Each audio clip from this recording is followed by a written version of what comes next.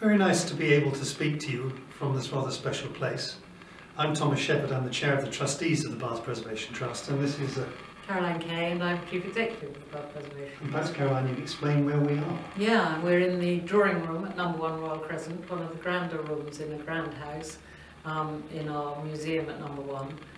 A room that has been largely asleep for the year, but it's nice to be able to use it for this purpose.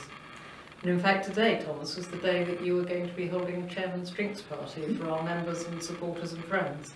And although our friends would not be allowed on this side of the barricade, we would have had 100 people or more who would be coming to listen to the things that we've done in the last year, the successes we've had, the thank yous, the congratulations, all the things that any organisation likes to talk about at Christmas as you prepare to look forward to a new year but look back with pride at what you'd achieved. Hasn't really been like that, has it, Caroline? Well, like everyone else, our world came to an end in the middle of March when we were obliged to close the museums, to go home, to work from home and to do everything online. And of course there's some things you can't do online, and you can't open your doors to the public as we've been used to be doing for the last 50 years. So we immediately suffered an enormous loss in our income and had to address that pretty fast. And I have to say that we were saved by the fact that we went out to our friends and members immediately, and they were very generous. Various grants and so on became available as the year progressed, which allowed us to remove what was a genuine existential threat to the organisation. And I'm afraid we had, very sadly, to lose some staff over the summer in order to reduce our cost base to something that we thought we could afford not just for this year, but for the year ahead when things come back slowly. So it was a very hard time at that point. And I think that one of the things we recognised reasonably early on, that this was a permanent change that we were facing and not just a temporary blip that we had to work with. And so we've been very much shoulder to the wheel since March to think about what the future holds for us and how we can plan for that future. So it has, as you rightly say, Caroline, been really difficult. Not just staff, but volunteers as well, who would be in this room normally. That's right, and the change that even when we were able to reopen the museum in the summer, we had to recognise that putting individuals in rooms as well as socially distancing all our visitors was simply not possible, and it pushed for a change in the way we present number 1 that we had to implement immediately. And I think what's been gratifying, if one tries to find good things out of a terrible time, is how everybody has really rallied round and helped us. Very early on, our supporters have been very generous to us, and we raised over £30,000 from people who really wanted us to make sure we could carry on doing things that really mattered to them. Our staff, recognising the pressures on them and their jobs, nonetheless, everybody did their bit and everybody worked hard. And the trustees have been relentlessly involved in meeting and trying to take all the right decisions, which is terribly hard, to face what is an unknown end. We don't know when this would come to an end, and certainly in the spring it seemed like it would carry on for a very long time. So lots of people have really put their shoulders to the wheel. Some we've had to say goodbye to, others we hope that we can go to in the future to ask for further support. We owe them all great debt of gratitude, don't we, Caroline? Absolutely, and we want very much to keep everyone as a member of our family in some shape or form, and we're delighted that both some former staff and also some of our volunteers have decided to stay with us as members over the next year, and we hope that may stretch out into the future as well.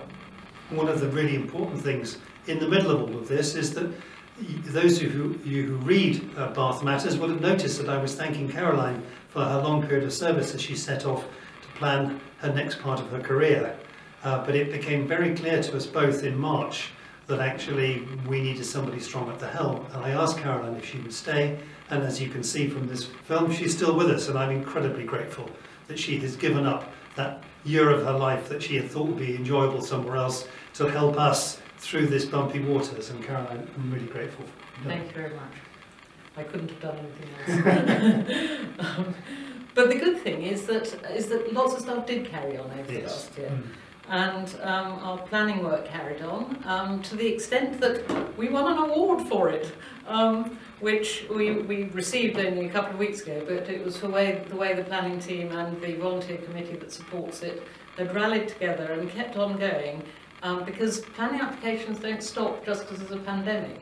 And in fact, there is danger, dare I say it, that things might slip through in difficult circumstances. So it's particularly important that our vigilance carried on and that we found new ways to talk to people. And the Planning Institute really commended the team on what they'd done, have been so front foot in working out how you made sure that the oversight that we bring wasn't lost because of the pandemic and the changed way that planning committees meet and all the intricacies of planning policy, much of which has appeared in the current year.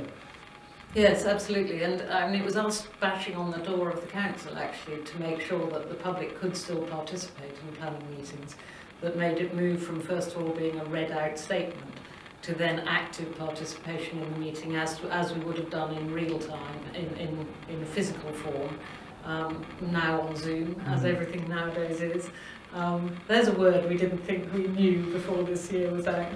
And then the other thing we have, of course, is the World Heritage Enhancement Fund. Yes. That has carried on doing little bits of work. As soon as contractors were allowed to do things out on the pavements, we had more street signs being restored. And we've had a lovely piece of work that we've supported down by the canal, which makes a safe passage up from the canal to Bathwick Hill look right as well, which that work carries on quietly in the background as well. And Bath has in fact looked its best during the lockdown. It's always slightly embarrassing when you say it doesn't look lovely with no people in it, and of course people are very important, but we did get some fantastic photography from that period where you could actually see the city free of cars. Streets free of cars are something we could aspire to, even if we aspire to bringing people back. Other bit of good news is around Beckford. I mean, there's lots happening there. Yes, and we started this very, very long year with the very good news that we got our development lottery grant. And although obviously some bits of work have slowed up, it's carried on. We've been able to engage with the public in different ways. And we're just starting with the serious work of appointing an architectural and professional team to go with that. To push the work forward. Yeah, I mean, there are exciting things happening in spite of the limitations put on us all. And we've been working very hard with the support of a grant that we've had to help us plan the future, to look with a clear-eyed confidence towards what does a post-COVID world look like for museums like ours and for the things that we do. And the trustees and the staff have been very much engaged in that process, and I'm really pleased to tell you that there's a clear-eyed confidence about what the future will look like when we get to the future. The future is going to be difficult for the first part, as we get used to social distancing probably extending for longer than we thought, and possibly also with reduced international visitor numbers. But we've got plans which I hope will make people want to come and see what we're doing here in this lovely building, but also engage with the other work we do. And I think there's plenty to be really confident about, and we are of course incredibly grateful for the support that we've received from government, from local government, and indeed from the lottery and our donors. Without this, we wouldn't be sitting here having that conversation. That's absolutely right, and it's become something of a joke of the last year that I'm the resident pessimist, but I feel positive that the Trust now has a future and has a good and interesting future ahead of it. And there is lots of change to come in the next 10 years, and I think we should be excited about the fact that there is change to come in the future and what the Trust can offer in future years. And that change should not just be dictated by COVID, but should be dictated by the right things for the city and for the Trust, and the trustees have really engaged with that. So it has been an extraordinary year. We've had meetings with just about everybody, but with our members by Zoom, which was an interesting experience for Caroline and myself. And we hope that before too long we can start meeting people in person again, but probably that's still 3 or 4 months away as the pandemic rattles around like a summer thunderstorm. So I think it really falls to you and I, Caroline, to say thank you to everybody, to wish you all whatever a happy Christmas looks like, and it'll be different for everybody, but make sure it's a happy and a healthy one, and to look forward to next year, because next year is going to come whether we like it or not, so we should make the most of it. Thank you. Thank you very much.